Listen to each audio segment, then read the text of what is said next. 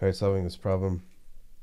Take the inverse cosine of both sides, so I get theta over 3 minus pi over 4 is equal to 1/2 is going to equal that at pi over 3 and 5 pi over 3.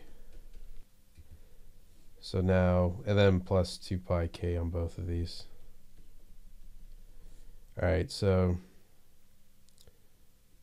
theta over 3 minus, or is equal to pi over 3 plus pi over 4 plus 2 pi k, and 5 pi over 3 plus pi over 4 plus 2 pi k. All right, and then I multiply by 3 finally, and then I get theta is equal to, and I'm gonna get lazy. I'm gonna just combine everything.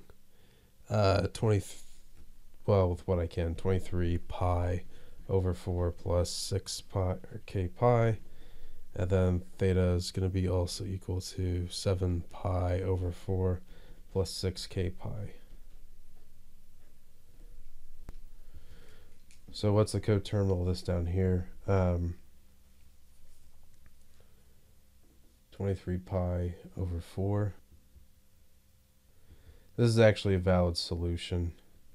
And the reason why is because we want the self-equation on the interval. So wherever it solves between 0 and looping around, even though this number is bigger than 2 pi, it's still a valid solution. So theta is going to be equal to 7 pi over 4 and 23 pi over 4.